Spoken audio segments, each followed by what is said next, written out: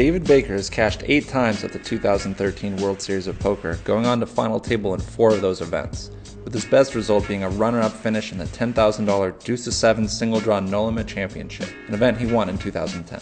Card Player TV caught up with Baker to get his thoughts on his performance so far this summer. Just an amazing summer, and just like it far exceeds my expectations. So yeah, it's been really good. I think I'm playing very well. I think I'm just making consistently good decisions at all stack depths and in all games, and I'm just bringing the best game that I can. And I'm also running just completely amazing. I haven't lost very many showdowns. I don't lose when I'm all in very often, but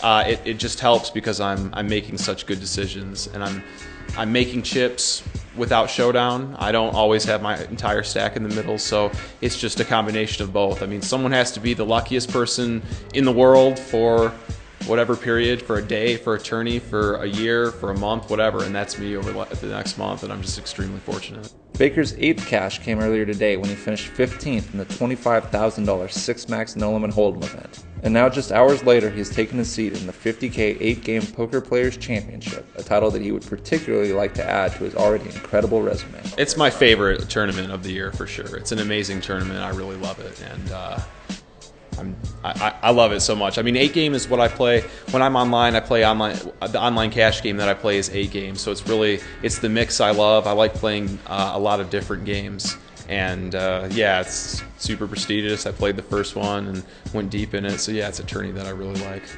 Stay tuned for more coverage of the 50K Poker Players Championship and all of the rest of the action at the 2013 World Series of Poker, right here on Card Player TV.